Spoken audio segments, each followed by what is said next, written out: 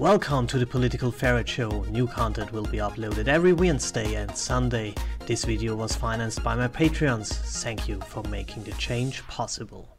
Well, I got myself a 3D printer, and for years now people tell me how 3D printing will kill companies like Games Workshop, and I'm here today to say how 3D printing will actually save Games Workshop if they don't change what they do right now, or if they just change a little bit. But before we can start there, we have to point out some things. First, the 3D printed stuff does not look as good as the original stuff. There is pretty much no working around that. Even if you have a very expensive printer, it will not look as good. Point. There is no argument around that. Some people will say in the comment section, oh no, it's not right, it's not true.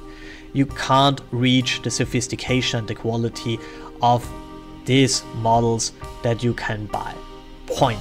That's about it. The next thing we have to talk about is proxies. What you can't do is you can't print out your stuff and then sell them as Games Workshop stuff. Then you have problems. But if you use proxies made of whatever you want, you can play them. Games Workshop will not come to your seller and will not banish you from something when you play with proxies. Everybody plays with proxies. Oh, you don't have bikes? Well, take this cavalry. Play with that. That's normal. You often play with proxies, especially in a home environment. If you go to some championships, it is a completely different story, but in a strictly home environment you can play with proxies, and the old rule books were full of proxies, and a lot of character models not even had models for them, so it is quite normal to play with proxies, especially for people who are as cool as I am.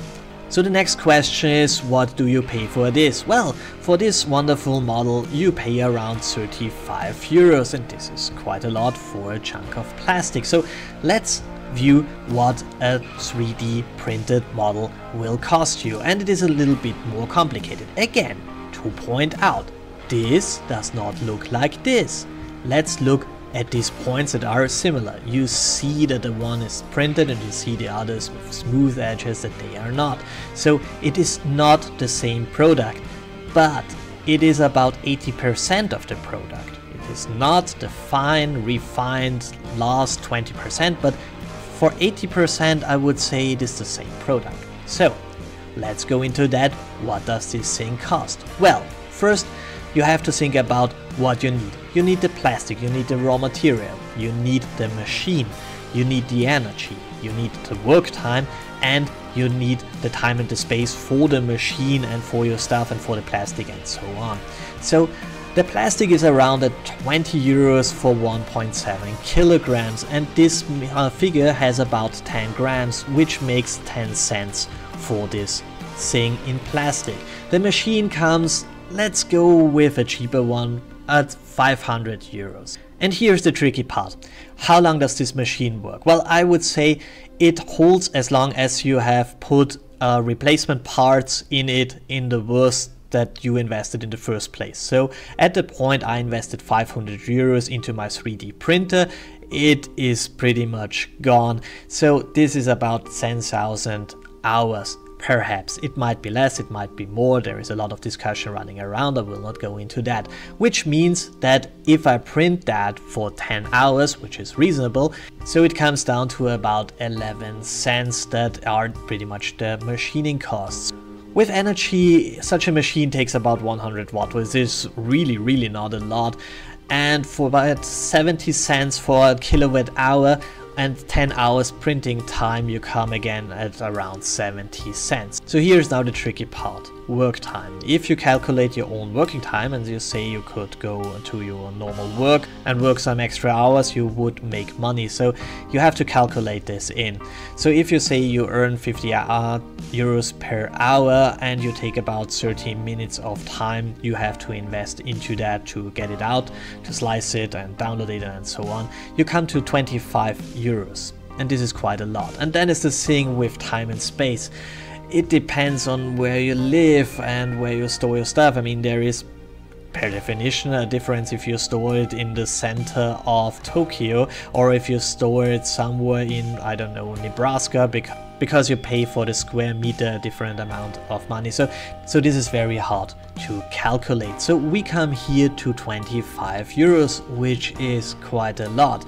But if you take a close look, it's all work time. And if you say I do not care about the work time, well, it is to an equal amount material, the machine and energy. So if you say I do not care about my work time because 3D printing is also a nice hobby, or it is part of the hobby, like it is spraying on this thing and painting this thing and so on, well, then we are down at €0.50, which is not really a lot, because this is about 1% of the costs of the original part for about 80% of the quality. So if you think about starting an army, you can invest either 1,000 euros or 10 euros and 2 weeks of printing time, which is a difference, especially if you have a 3D printer around or you have friends who have a 3D printer.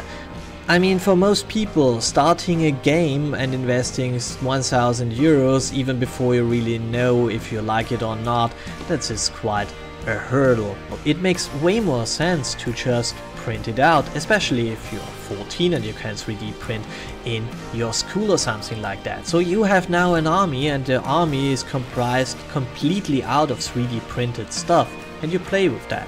You don't go to a tournament or something like that, but you can play with that with your friends. But then there comes this time when you think, oh, I want to have my hero in a real good looking fashion, so I buy one from Games Workshop and I paint him and so on and so on, and then I say, okay, I want now these guys and these guys and these guys also. So you replace slowly your 3D printed stuff with the original parts, and this is affordable because still such a figure for 30, 40, 70 bucks is quite a lot, but you can slowly replace your 3D printed parts that have essentially not a lot of value with the really cool ones. And this is viable absolutely for the younger people, for the 15-year-old boys who want to play this game.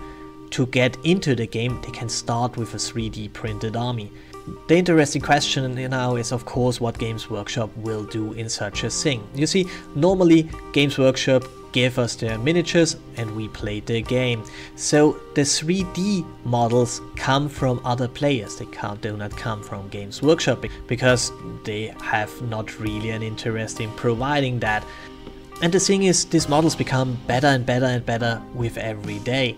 So what Games Workshop could do, perhaps, if they have a long-term strategy and the idea what 3D printing can do, will do, and how it will evolve, would be to say, okay, we provide middle quality miniatures, because then people will not make any more. Then they have the monopoly on producing miniatures in both ways, on the 3D printed market and on the real market. If they don't do that, and I would argue that they will not do that, the following thing will happen. You have the model and you can have them for 1% of the costs at 80% of quality. At some point the quality will increase, but the costs will not, so you have then a 59% quality thing for about $1, and then it will go above that and people will innovate and you will have models that look even cooler than the Games Workshop things still for 1% of the cost, but with a better quality. And this is a tricky thing, and this is a very dangerous situation indeed. This is what people say. They will say, look to the models that are right now around. They look pretty decent, they look pretty cool, and a lot of them look even cooler than the Games Workshop things because they're stuck in a design hole for some reasons. And at some point 3D printing will not increase costs, but the quality will increase, and then Games Workshop will have a lot of problems. The only way to keep the quality at around 80% is give the models pretty much freely, but with a lower quality, with a lower polygon count or something like that, for the people that they can print it out, and you hold the monopoly on miniatures. But again, this is what Games Workshop could do. I guess they will not do that, but this is something that would change the game. Games Workshop then could stay with its high price model, but give the young players a possibility to get into the hobby in the first place. If they stick with, oh no, we give you very expensive models and we fight the 3D printing community, it will not work out very well, because the 3D printing community will fight back and will find ways to distribute their own models, and their models will increase in quality.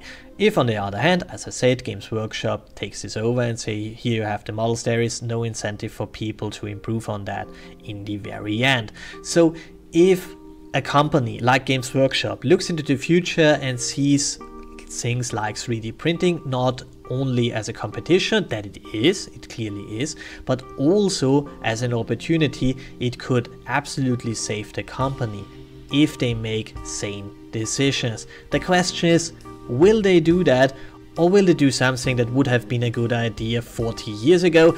Well, knowing Games Workshop, I would go with the latter, but in the end, still, even if they fight the 3D printing community, I think it will open up the gate for some younger players who start with completely proxy armies, completely 3D printed, to the hobby, and this could then save Games Workshop even though they do not deserve it. Thanks for watching, like, share and subscribe, and have a wonderful day.